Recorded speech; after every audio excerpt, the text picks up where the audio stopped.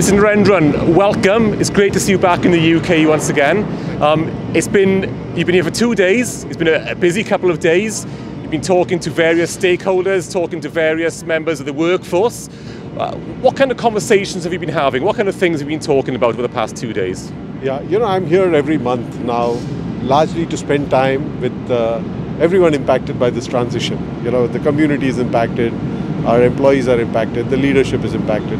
So I think the more time I spend here, the more I get to hear different voices. I fully understand the challenges, but it's also important that we transition into a future which is more secure and greener. So I think it's part of this journey. Happy to spend as much time as required on the ground with the people, understand the sentiments, communicate as much as I can, and help in whatever way I can in this transition. So this morning we're here at the Boss plant here in Port Talbot. Why is it important to visit here first of all, and what's the significance of this particular area? This is where the electric arc furnace is going to come up. So while I'd seen it on the plans, on the paper, in the presentations, I wanted to see for myself, understand the challenges that the team is dealing with, the problems that they're solving, also understand the challenges of the proposal which has been given to us by the union, the operational complexity, because it is not just about doing a material balance, but about really understanding the operational complexity of all this and what the teams are going through to solve the problems. So I'm really happy to see the work that has gone in. I'm really looking forward to this electric arc furnace coming up here as soon as possible. And you've been around the plant this morning talking to various members of the teams. What kind of conversations have you been having, and what kind of things have they been asking you? I think the point which everyone is concerned about is what's going to happen, when will it happen, how are they impacted, right?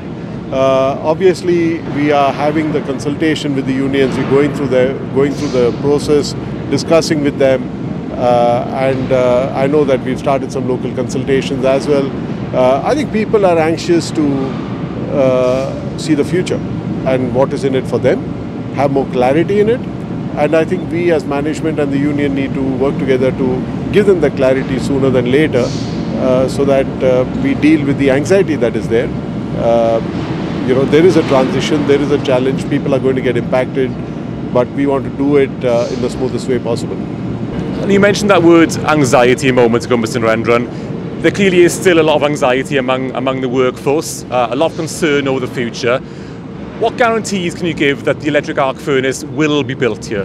No, I've said it before. That's why we are all here, that's why we're spending a lot of time, and in my view, the sooner we build it, the better for everyone, So the only thing stopping us is agreeing on the way forward with all our employees and the unions and getting everyone on board, because honestly, the minute we get through that, we want to place the orders, get the work started. Not only will it reassure everyone that this is for real, but it will also create a lot of economic activity, because spending £1.2 billion in Port Talbot has never happened before in a very long time. So that will create a lot of economic activity as well, which will address some of the anxiety and the concerns that people and the community have. So I think we are very, very keen to move as fast as we can, but we are respectful of the process that we need to follow. And just finally, Mr. Narendran, what would your message be to the workforce at this particular time? The workforce has worked with us in the past. We've gone through many restructuring, many transformation programs. I know there's a fatigue setting in, saying that when will all this end? It's not for want of trying. I think everyone has worked very hard.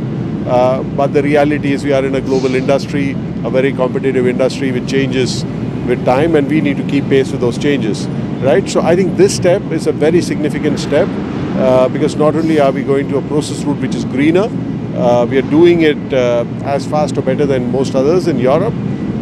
We are also building for ourselves a competitive position which is sustainable in this global industry. We are leveraging local scrap. So in many ways, we are creating a future which I think is far more secure than the one that we've done in the past, despite the effort. So I know there's a little bit of cynicism saying that, hey, this is just another plan which may not work, but this is the best we can aspire for at this point in time. And we are putting money where the mouth is to say that, hey, we are willing to spend money. The government is supporting us with the money that they're giving us. So the British taxpayer is invested in it. Tata Steel has always been invested in it. And, we think that this transition will help us create a greener and more sustainable future in more ways than one. Well, Mr. Narendran, thank you very much for your time. I hope you enjoy the rest of your day, and we look forward to seeing you in your next visit. Sure, I'm here, I think, in early April again. Thank you.